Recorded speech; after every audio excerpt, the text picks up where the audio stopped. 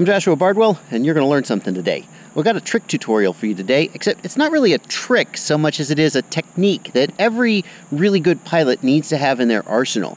It's kind of like how to master the yaw axis. Stay tuned.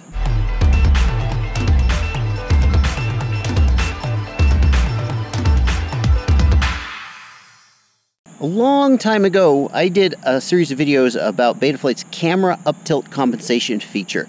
This is a feature that automatically coordinates turns for you to compensate for your camera uptilt. Now, if that sentence didn't make sense, if you don't know what coordinating a turn to compensate for camera uptilt is, well, you should probably just go watch those videos. I'll link to them. I'll put a card in the upper right and a link in the video description. The gist of it is that when there's uptilt on the camera, you need to use roll and yaw together in various amounts, depending on how much uptilt you've got, to keep the horizon where it needs to be while you're turning. Now, if that was all there was to uptilt compensation, it wouldn't be a very big deal because most pilots, without too much trouble, learn to coordinate turns just fine. But the place where uptilt compensation becomes really interesting is when you're doing snap rolls and loops and things like that. Well, not loops, but rolls, barrel rolls, snap rolls, that split S's, anything where you're rolling on the roll axis. Right, obviously. Because when you're going quick like that, it can be hard to know how much roll to add in to compensate for that. And I'm just going to show you here with my handheld, right? If you're flying, if you're hovering like this, right, and you roll, the camera will make a kind of a cone shape in the air, right? That's fine. But usually you're pitched forward like this. And when you roll, watch what happens if here I'm just pitched forward perfectly level and I do a snap 180 roll. You see that you're staring down at the ground? I've rolled the copter along its own axis, but because the axis is pitched forward, when you flip over, you're staring at the ground. And that can be undesirable. Well, you can coordinate that out by hand, and I'm going to show you how. And when you add it, you're going to get a lot more flexible and a lot more comfortable with that left stick and the yaw axis. Let's see some flight examples.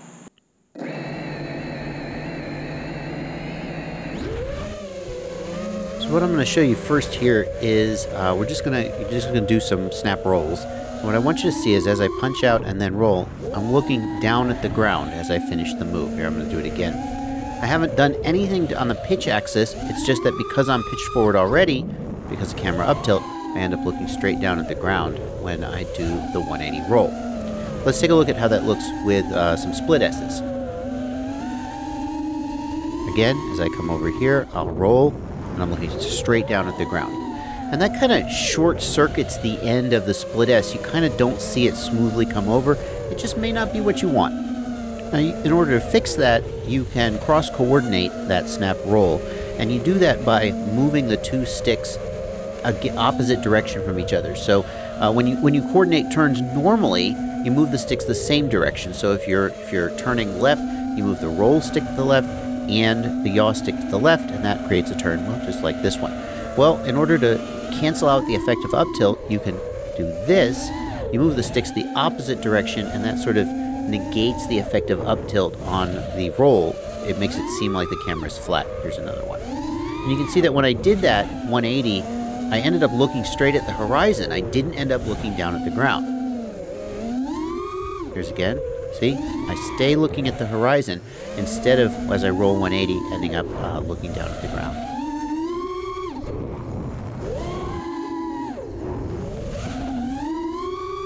And there you go. So there's the one without and one with. And now I'll show you a split S doing the same thing.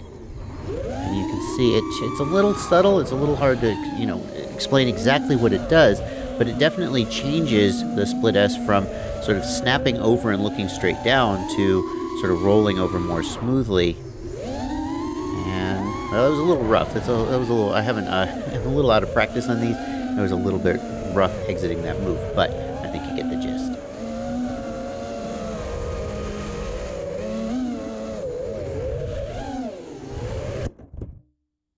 So then the question that I'm here to help you answer is, how can you start working this into what you want to do? And the answer is pretty simple. Well, first of all, doing it for snap rolls, that's an advanced move. Coordinating snap rolls, because if you put the wrong amount of yaw in, you don't get the results you want. Let me show you what I mean. So now I'm going to do some more, and I'm going to try to put in too much yaw. I'm going to overcompensate.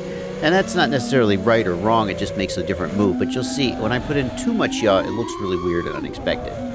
That was actually not even, let me put even a little more in. Hold on, that one actually didn't look as bad as I kind of wanted it to. Yeah, so you see how that one was kind of like an outside cone? We've stopped negating the up tilt, and we're actually sort of, well, effectively, we're kind of putting in down tilt, if that makes any sense.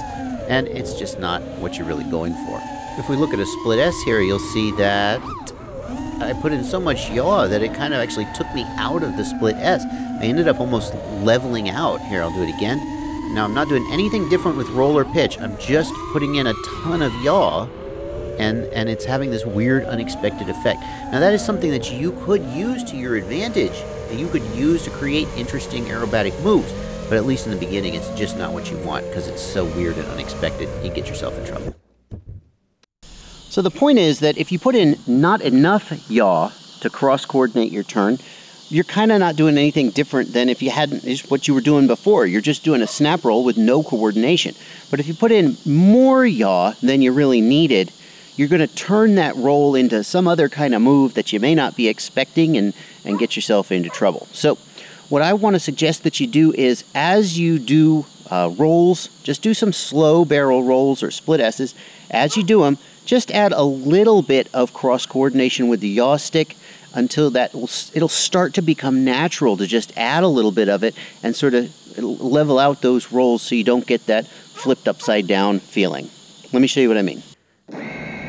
So here I'm going to go fly, and I'm just going to do some slow rolls. Don't do snap rolls in the beginning. Rolls, split S's.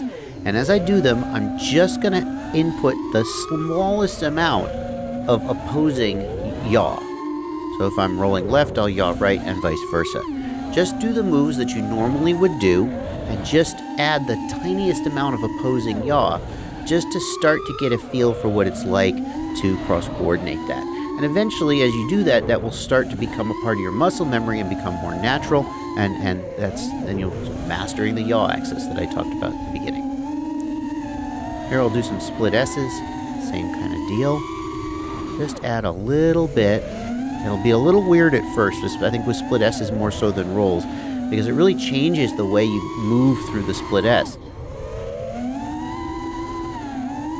If you add a little too much, you'll get used to it. Don't go crazy, just add a little bit. Less is better than more at the beginning. And you can see now I'm going a little faster. You can start to get to the point where maybe you can do faster moves or even snappy rolls, while still your muscle memory will get you to the point where you can cross-coordinate that sort of intuitively.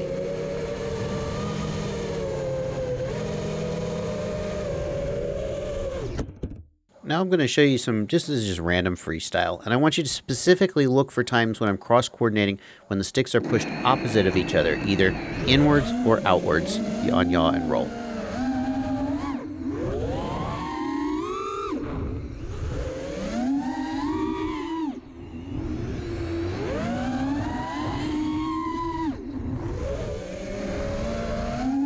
In this move, I want you to see that here I'm doing a normal right turn with normal coordination. Sticks push the same direction, and now I'm going to transition to a cross-coordinated left roll simply by leaving the yaw stick where it was when I entered the roll. So the roll stick transitioned from roll right to roll left. The yaw stick stayed where it was. Here it is again at normal speed.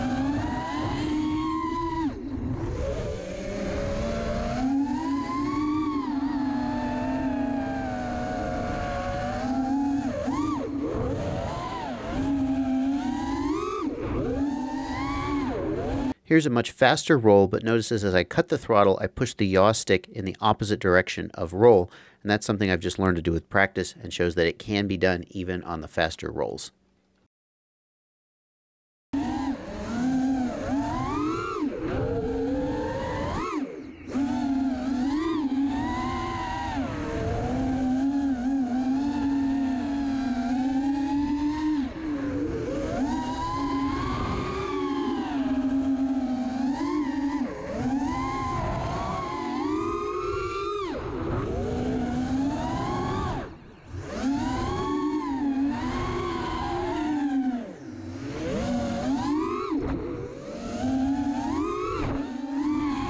The split S that I do over this tree is not cross-coordinated, and notice how it has a little bit of a different look.